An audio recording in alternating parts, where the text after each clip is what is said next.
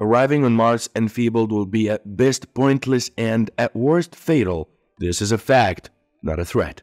Watching Scott Kelly struggle to walk after a year in space should be a sobering reminder to those making plans to travel to Mars. In spite of an extensive exercise regime and the best treatment that 50 years of space medicine can muster, recovering from extended zero gravity remains a tremendous physical challenge. So did Elon Musk lose his mind by spending more than $10 billion so far to develop the Starship colonizing Mars? Definitely not. This is how exactly will a SpaceX Starship generate artificial gravity on long trips such as to Mars. But first, what is even gravity? Yeah, you are familiar with this. Gravity is one of the universe's fundamental forces and dominates every moment of our conscious experience. It keeps us close to the ground, drags baseballs and basketballs out of the air, and gives our muscles something to struggle against. Cosmically, gravity is just a consequential. Some people think that there's no gravity in space. In fact, a small amount of gravity can be found everywhere in space. Gravity is what holds the moon in orbit around Earth. Gravity causes Earth to orbit the sun. It keeps the sun in place in the Milky Way galaxy. Gravity, however, does become weaker with distance. It is possible for a spacecraft to go far enough from Earth that a person inside would feel very little gravity, but this is not why things float on a spacecraft in orbit. The International Space Station orbits Earth at an altitude between 200 and 250 miles. At that altitude, Earth's gravity is about 90% of what it is on the planet's surface. In other words, if a person who weighed 100 pounds on Earth's surface could climb a ladder all the way to the space station, that person would weigh 90 pounds at the top of the ladder. And imagine the journey to Mars. You'll be as light as a feather. Sound interesting, right? But it is absolutely terrible circumstance. If gravity is absent, then our bodies will begin to realize that there is no need for muscles to keep us functioning normally. Thus, muscle atrophy occurs. Rigorous muscle building routines and steroid treatments are mandatory, for astronauts could literally be killed by normal gravity if they spend way too much time in space, with bone and muscle breaking down alongside blood vessels bursting due to the sudden shift in pressure.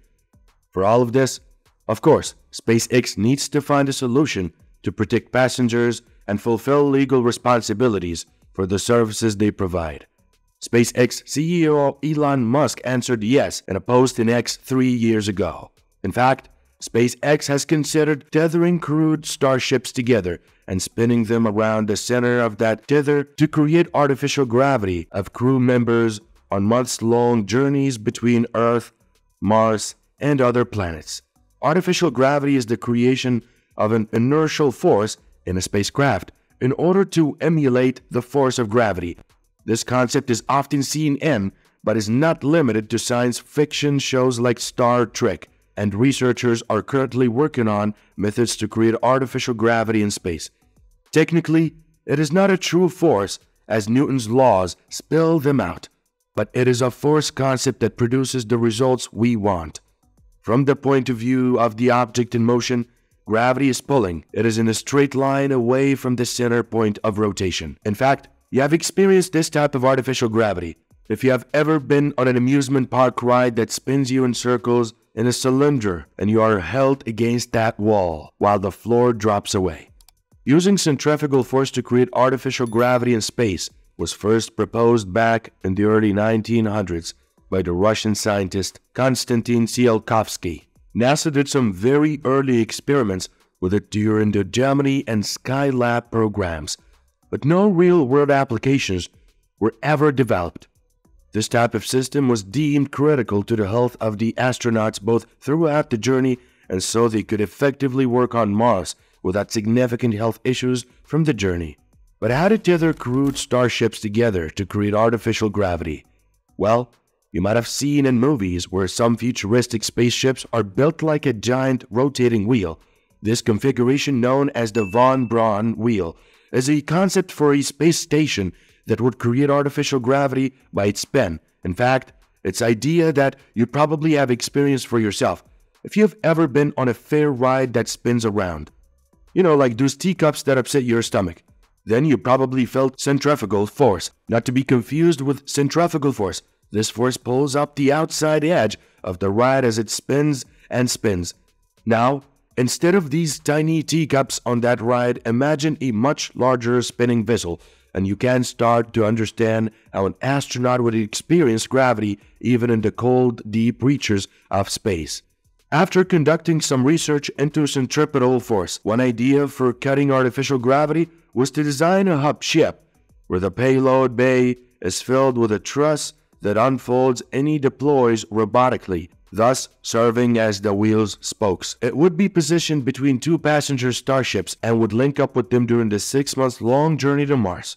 Once linked up, the passenger ships would swivel around to reorient themselves and fire their thrusters to impart momentum to the wheel. Once enough velocity was generated to simulate Earth normal gravity, the passenger ships would reorient themselves again to face inwards towards the hub ship. For the remainder of the journey, those aboard the passenger ships would experience the sensation of being pulled down thanks to the centripetal force created by the rotation of the wheel.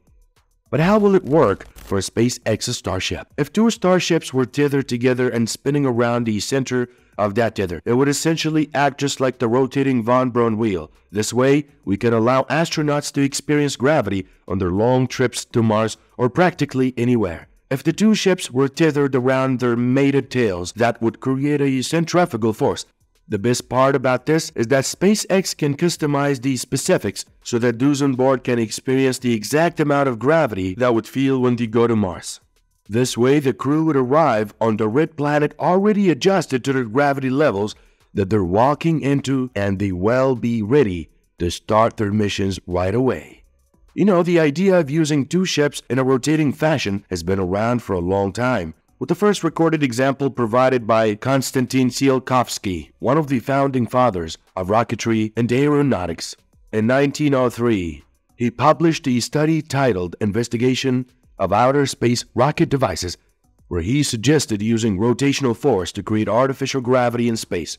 Since then, many variations of this idea have been proposed for space stations and habitats, such as the von Braun wheel, the O'Neill's cylinder, and the Stanford torus. Some concepts are even being considered for development, such as NASA's Nautilus X space or the Gateway Foundation's proposal for a commercial space station. Many people have seen it as the most probable, safe, and effective way to deliver artificial gravity. After all, is this plan really valuable? It seems like it follows basic physics, and it also seems like the fastest way to get the results that Musk and SpaceX need. However, no tests on this method of gravity creation have been conducted. NASA experimented with it in the 1960s, but nothing has been done since, so not even Musk knows how well it will work. Right now, everything is just speculation. Maybe that's why Musk rather cryptically says that SpaceX has just considered the concept and didn't elaborate on whether the company ultimately decided to drop the subject or pursue it further. Regardless, linking two starships together is the smartest option SpaceX has for creating artificial gravity at the moment, and we're looking forward to the new updates from Musk and SpaceX this year. And that just about wraps it up for today's episode. Make sure to subscribe and turn on your notifications feature so you do not miss out on any of our upcoming space-important updates. Your support is literally our driving force to continue delivering high-quality content. Thank you, and we look forward to seeing you in the next time.